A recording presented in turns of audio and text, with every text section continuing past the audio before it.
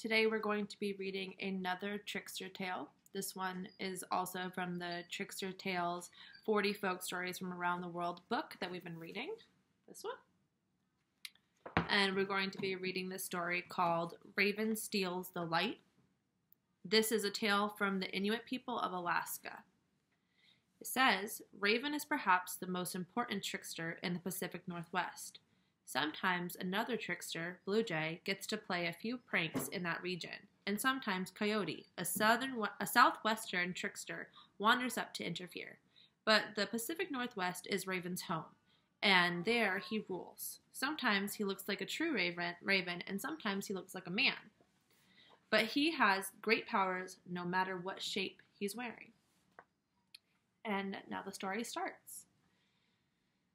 This happened in the long ago days. Back then, it was always dark. There was no sun in the sky, and people had to creep along the ground so that they wouldn't bump into anything. This is boring, Raven said to Squirrel. I can't even see to fly. I mean, do something about this. There was a wealthy man who lived with his daughter away from anyone else. But a strange story reached Raven's curious ears. It said that the man owned two balls that glowed brightly in the dark. One of them was big, the other was small, and they were both very bright.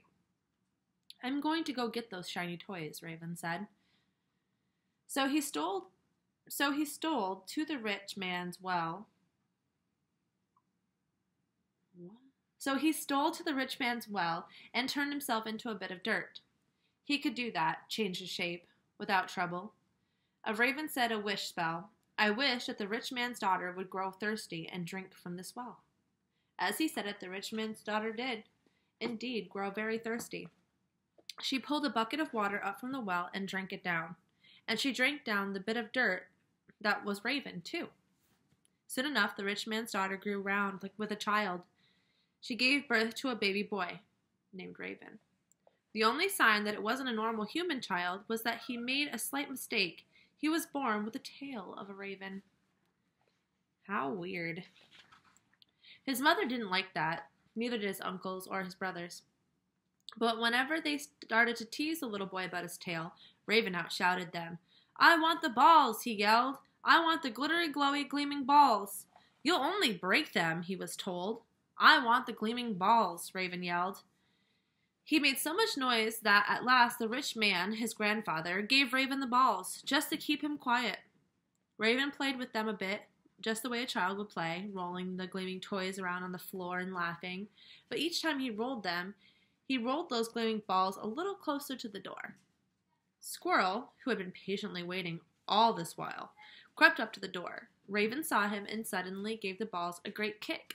Squirrel caught the larger ball and ran. Raven after him. The rich man ran after both of them. Every time the man got too close to the squirrel, Squirrel tossed the larger ball to Raven. Every time the rich man got too close to Raven, Raven would toss the ball to Squirrel.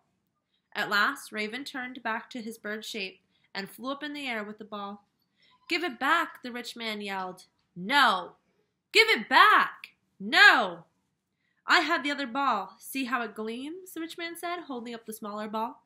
Raven laughed. I'd rather have this one, but if you take this ball, the rich man said, the nights will be nice and long, dark as your feathers.